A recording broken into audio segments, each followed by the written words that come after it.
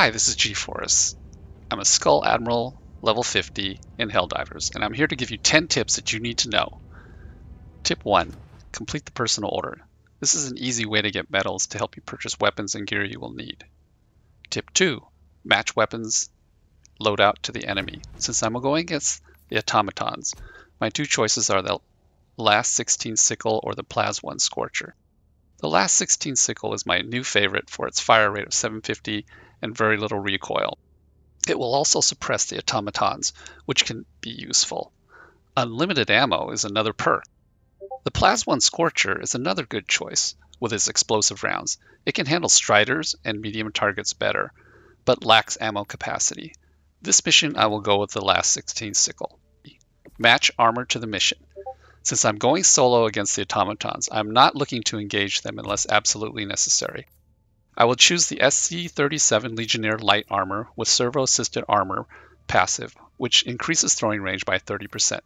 This means I can throw the stratagems into the bases with a better chance of not being detected. The strike takes out the base, and I'm on to the next objective without engaging in a prolonged firefight. Tip number 4. Pick the right stratagems. This is a blitz mission, which means I don't have a lot of time to complete the objectives. So I want to be as efficient as possible. My stratagems will be shield backpack to protect me from multiple fire angles the automatons create, grenade launcher to take out fabricators and groupings of enemies as well as striders, 120mm HE barrage to help complete my personal order. Normally I would go with an orbital laser as it is very efficient for taking out bases and clearing areas. Finally, I will bring in the trusty Eagle airstrike, again for a quick way to take out bases and groups of enemies. My booster will be stamina to go along with the mobility of the light armor. Tip number 5.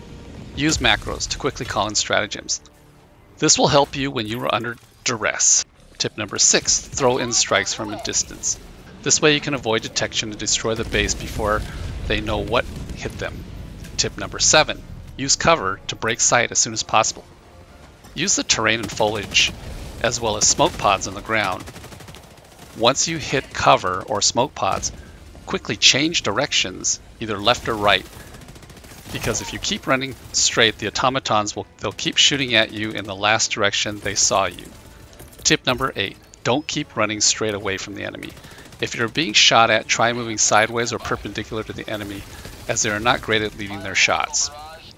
Tip number 9. Use stealth. Crouching and going prone, especially behind cover, will help you avoid detection. This is useful to allow your stratagems that are on cooldown to become available, or you can resupply and you can plan your next move. Tip number 10. Use the power of Pelican 1. Once you call in the extraction, you can move to the edge of the extraction zone until you get to the outside extraction zone warning. Then move back into the zone until just before Pelican 1 arrives. If you do it right, Pelican 1 will hover over the landing zone and request Helldivers to get to the extraction zone, all the while firing its 40mm cannons and taking out enemies. This allows you to search for more samples if you haven't found all that you want, while Pelican 1 continues to take out enemies. Return to the extraction zone when you're ready, and Pelican 1 will land and you can extract. I learned this by accident when I was too far from the extraction area just as the shuttle arrived.